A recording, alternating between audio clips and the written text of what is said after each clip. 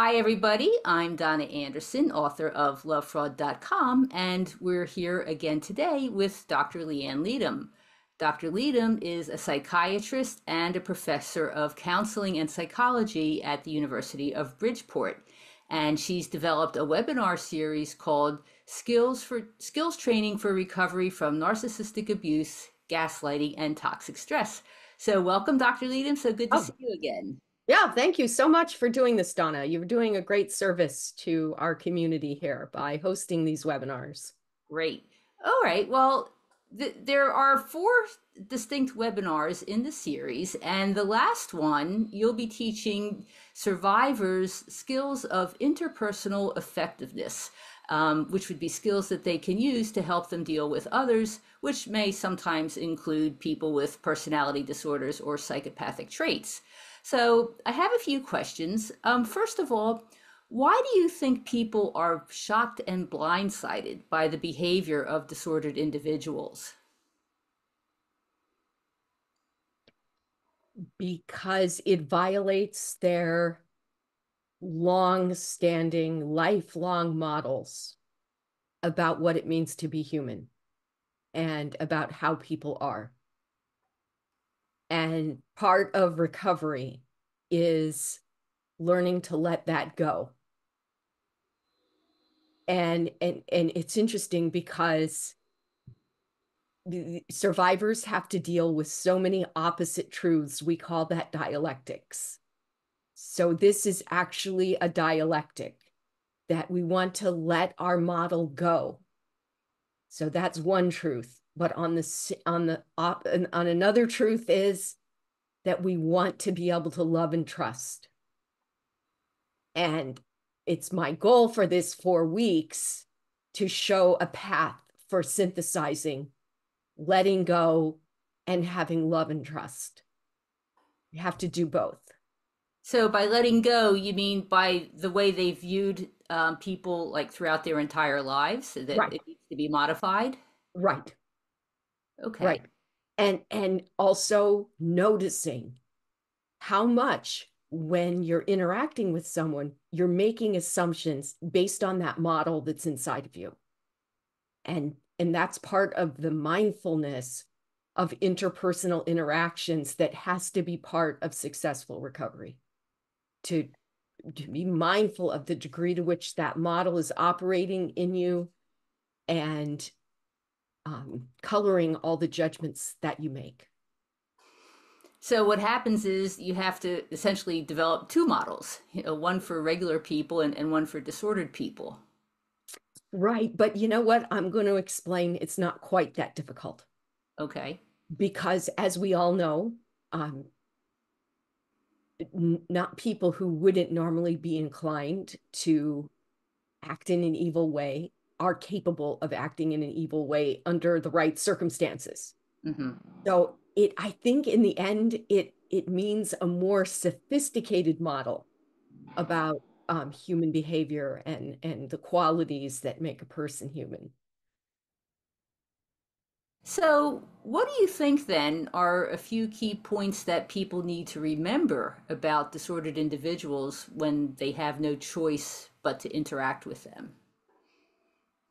Oh, then the other thing is, I was thinking about this right before our meeting, that in a way, they have to be willing to do things that they might consider a bit immoral.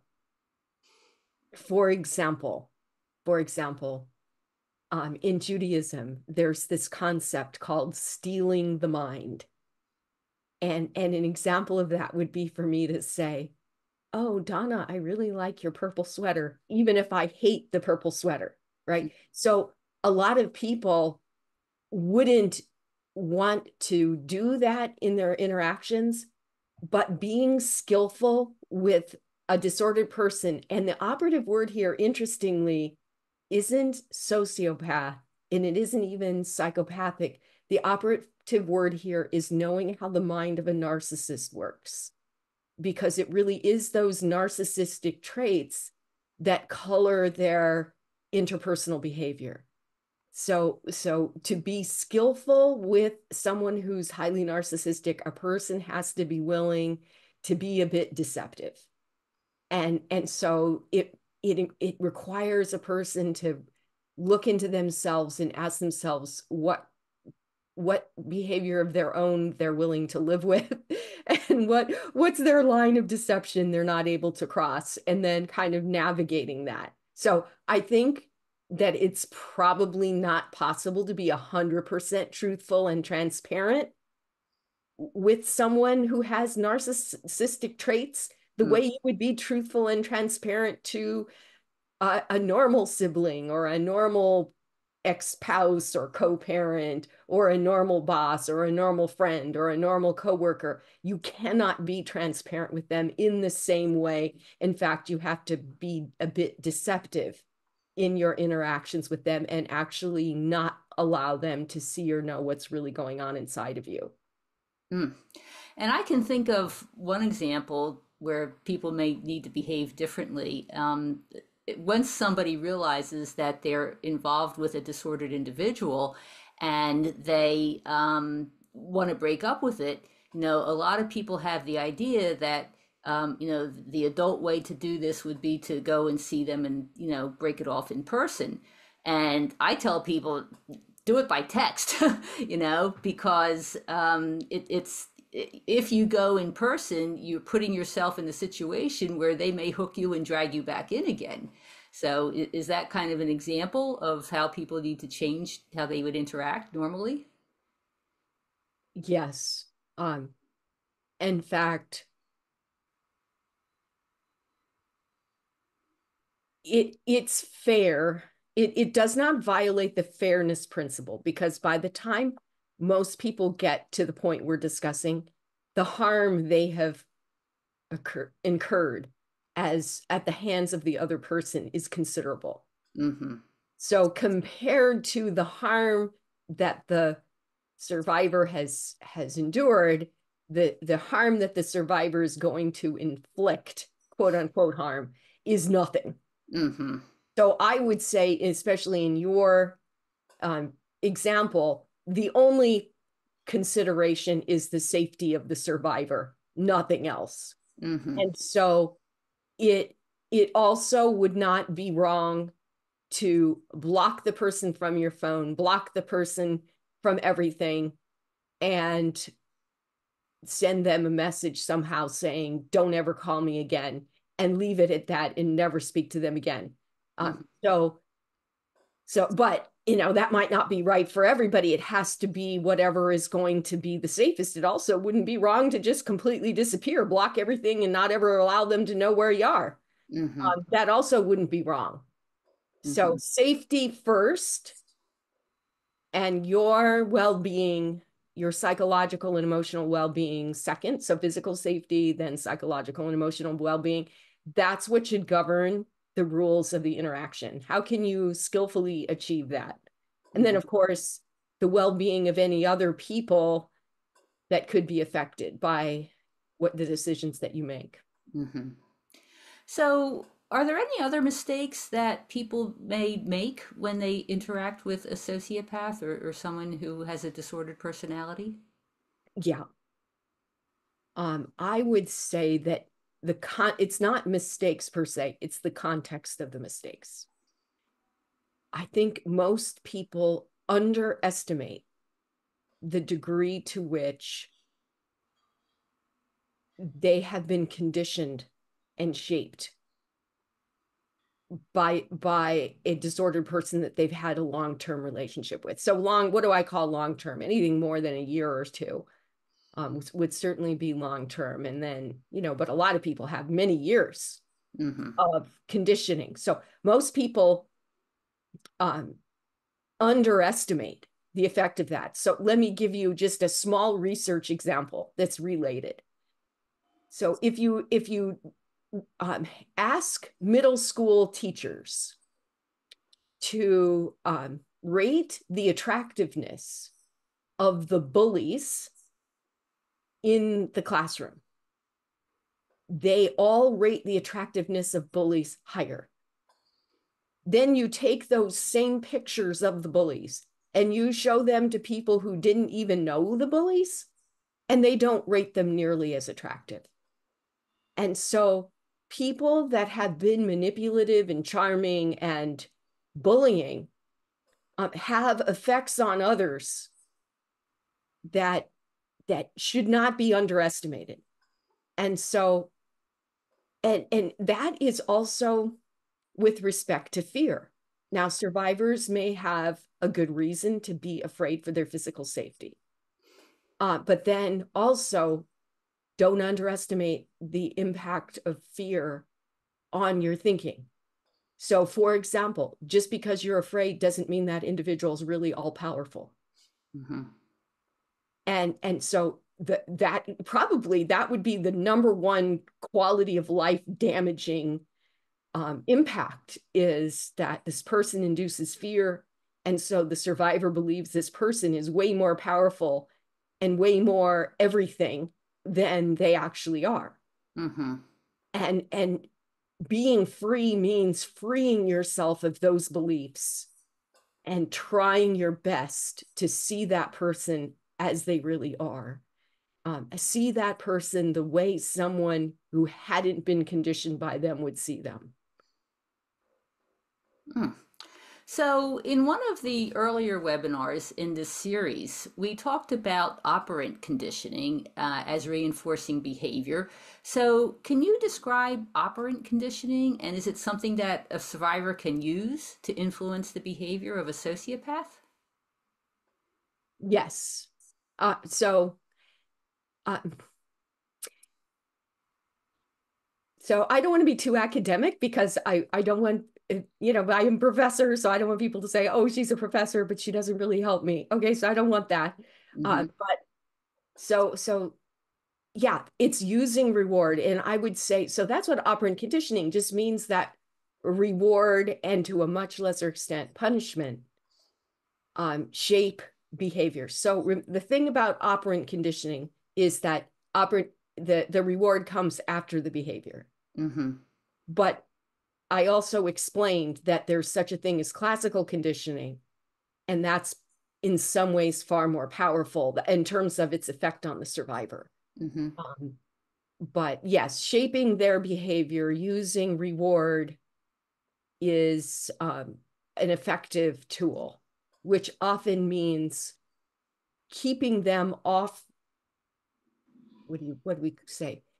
Keeping them off balance by going against what you might be inclined to do, and giving them a lot of praise and letting them believe that they're on top. Even if you create kind of a fictional, funny thing in your head, you know, in terms of a compliment, like calling them Superman or Superwoman or my knight in shining armor, or, that's what I'm saying about every person having to ask themselves, how much deception are you willing to use in order to get your goal of safety, security, and to be skillful. Mm-hmm. And so to realize that this person wants most of all to have power over you. So if you can make them believe that they have it, you're going to be way better off, because then they'll stop trying to get it. Wow. So, so the idea then is also perhaps not to reward them when they do something that is, offensive or takes advantage of you, or something along those lines. Is that an approach as well? But you have to realize what about that would be rewarding. Okay. So any reaction at all would reward that. Mm-hmm. And so if something like that happens, the best way, if possible, I'm not saying this is always possible, the most skillful response is to pretend you didn't notice. Mm. But then realize that that may cause them to do it again. So you might have to repeat that several times. Mm-hmm. But just because if you react to it at all, what they were doing was wanting to provoke some reaction to you. So any reaction is going to achieve that end. Mm-hmm. Mm-hmm. Um, but then again, if they had some need that you perceive that they wanted to see you upset, you could even feign being upset if that would be skillful in that situation. I can't really say ahead of time what would be skillful in each situation, but if that would get them to stop pursuing you and get off your back for a while, it might be skillful just to pretend that you're really upset. Mm-hmm. Yeah, let me ask you, one of the things that I've suggested to people, once they realize, and these are people in a relationship, and that they realize that they need to get out of this relationship, but they haven't quite figured out how to do it. I mean, first of all, I advise them, not to say anything to the disordered person, to let them know what they're thinking. And I've also suggested that they keep behaving in exactly the same way, because if you change what you do, then their ears are going to stick up and say, "Oh, what's going on here?" So what do you think of that? Yeah, I would say not only don't tell the person, I would say don't tell anyone, not even people you think you trust, Mm-hmm. because you don't know the extent to which this individual has inserted themselves into the lives of everyone around you. And it may be more than you think. So I would just, for safety's sake, I would keep all plans completely 100% private, Mm-hmm. unless it's somebody that has absolutely no contact with this situation, or no contact with anyone related to this situation, because you can't trust that they won't somehow find out. So, can you give a little summary of the type of skills survivors will learn that might help them to negotiate and deal with a sociopath? Well, I'm sure there. Well, first of all, I'm going to every week talk some about this issue of being mindful of your own reactions, because you cannot separate this out. To be skillful in a situation, a person has to correctly perceive the situation. So we have to talk on an ongoing basis and assess how well are we really perceiving the situation. But then on top of that, there are skills. There's there are three main skills. How to ask for and insist on what you want if you have to set a limit or a boundary. That's the first one. The second one is how to validate. And that's what I'm saying about um, how honest actually someone is going to be. That Mm-hmm. if you know how to validate that that individual um, is, if you think of them like a vampire seeking their narcissistic supply. So Mm-hmm. validation, you can think of it like the narcissistic supply, and some really need it. And if yours is what's kind of like a food motivated dog, if you know your dog is food motivated, you can train them really well. Well, if you know your person is a vampire living off of narcissistic supply, you can skillfully learn how to provide that supply, and you can probably live in peace. And I would say that would be especially useful in the workplace. Mm-hmm. Oh, Um, okay. um, and then there are skills dealing with keeping your self-respect. Okay. And then, like you said, healthy relationship skills. And in the aftermath of this, trying to define for yourself what you want to get out of your relationships and what it means to have a healthy relationship. And then how do you leave the relationship in a safe way, would be another topic. Oh, and the other thing is, I'm talking about that in this week in the emotion regulation webinar series, and that is how do you deal with your own feelings of love and grief. Mm-hmm. And that's part of this too. If you don't effectively deal with your own love and grief, then it's hard to be effective in this situation, because you're going to have to be effective in any situation. You have to be very clear about what your goals are. And Mm-hmm. if that love and grief are operating, it's always going to add those goals to your list of goals, and therefore prevent you from achieving some other goal that you might have, like getting what you want. Mm-hmm. Good. All right, Dr. Leedom. Well, your information is so fabulous and can be so helpful to people. So I'm really looking forward to this next program. Yeah, thank you. Thank you again for doing this, Donna. Okay, great.